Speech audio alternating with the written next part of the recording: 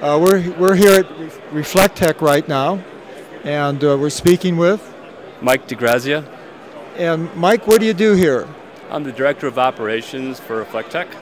Okay. And what does Reflectech do? Reflectech is a highly reflective mirror film, a polymer-based mirror film that can be laid onto a substrate like aluminum, curved into a shape, and perform the function of glass mirrors, but without breakage, without some of the issues of transportation. A 1,500 square foot roll fits in a box I can carry onto the airplane, 70 pounds or less. If you look at the brochure, you can see that the reflectance is very high, 94% across the solar spectrum. Yes. So it's very reflective. You can see a roll behind me here. This is just a portion of a roll. They come in sizes 48, 59, and 60 inch wide widths, 300 foot, 400 foot lengths, up to 1,000 meter length.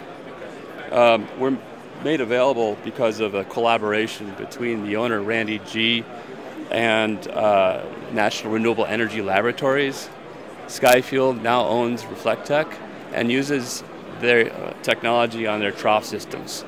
And you can see some nice pictures of their trough systems. I was going to say on a that's okay. Screen here. Okay. Well, we've seen the trough systems over at their booth. It looks pretty impressive. I wasn't aware that is a film like this being applied. What is the durability of this film in the elements? Well, it's withstood a 10-year equivalent test through the AVING test, which is a very harsh test where they concentrate the sunlight 7 to 8 times, and the 10-year equivalent test is pretty much a flat line in terms of the reflectance. It actually seems to go up a little bit. It's been through tests, the solar simulator tests at National Renewable Energy Laboratories. It's been immersion tested underwater 60 days with no delamination.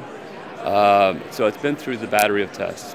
The failure modes that you're concerned about, any reflective technology, mirror glass included, is corrosion due to ultraviolet radiation and moisture, delamination, tunneling, that sort of thing. This has been proven to be robust against those failure modes. Now, is this a brand new technology that kind of creates a whole new segment? You could say that.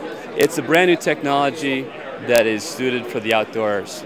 Other technologies, other film technologies didn't perform so well in the past, and so we've taken the knowledge of the failure modes of those basically indoor lighting products and transformed them into something that will work for CSP. Now, we just came from some keynotes, and they talked about flexibility and generating electricity. It seems like this would be very flexible and very cost efficient. Could you speak to those two factors?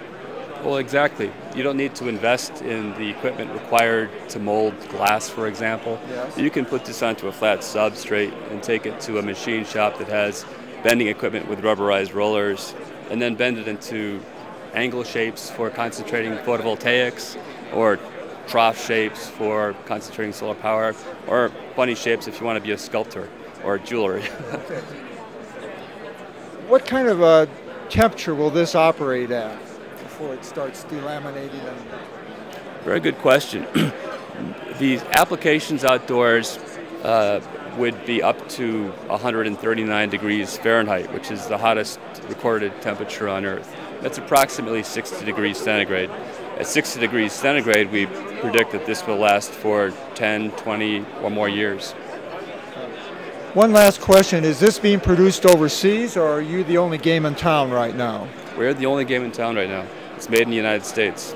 There are some small components that come from other places, but it's all assembled here. The main components are here. 90% of the content, more than that, is done here. Are you actively exporting this product right now? We are selling to companies that want to buy it. Companies in 20 or 30 different countries are buying it from us. That's terrific. Wish you the best of luck in your endeavors. Thank you very much. Thank you.